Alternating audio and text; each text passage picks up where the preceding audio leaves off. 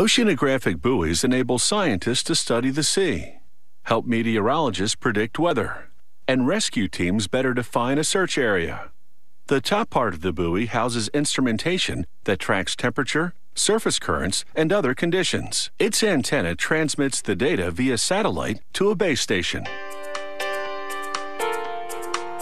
This model has a ball-shaped surface float with a tether cable connecting a long fabric tube called a drogue.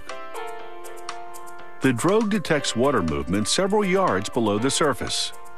The component that connects the surface float to the cable is called the stress relief.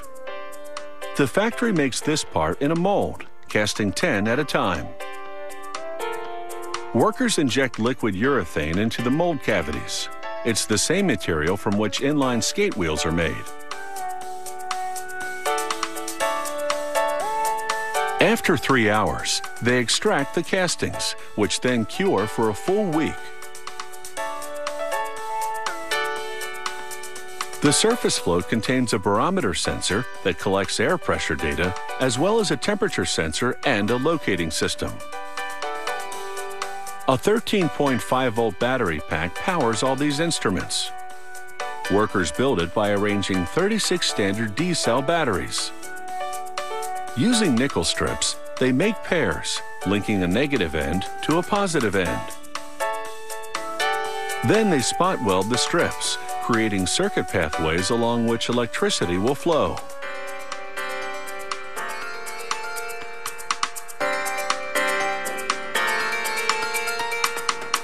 Next, they immobilize the batteries by filling the spaces between them with hot glue. Then they weld the final connections and solder on the leads that'll connect the battery pack to the instrumentation.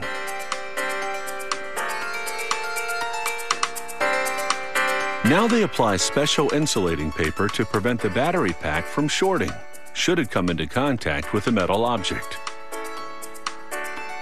A wide band of electrical tape safely seals this 13-pound battery pack.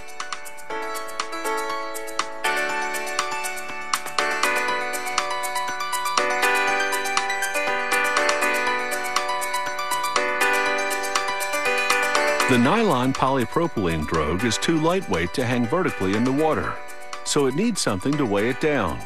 That something is a heavy plastic hoop. They make the hoop by blowing sand into a plastic garden hose. The sand makes it heavy.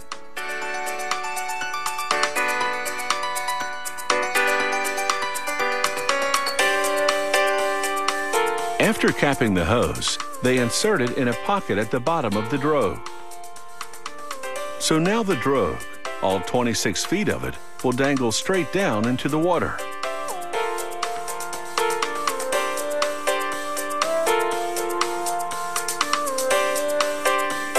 Now for that stress relief they molded earlier on. It attaches underneath the bottom half of the surface float. Inside the bottom half, they install the battery pack, then a control board, a transmitter, and an antenna.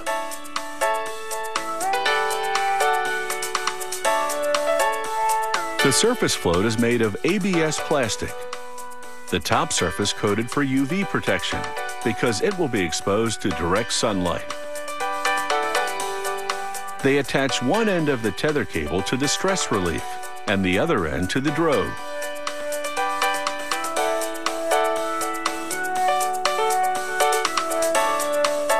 They reinforce the connection with epoxy. This type of buoy is designed to monitor only the top yard of water, so it doesn't have a long vertical drogue like the other one. What it does have is a parachute, because it's designed to be dropped by aircraft in a search and rescue operation to mark the location of an incident.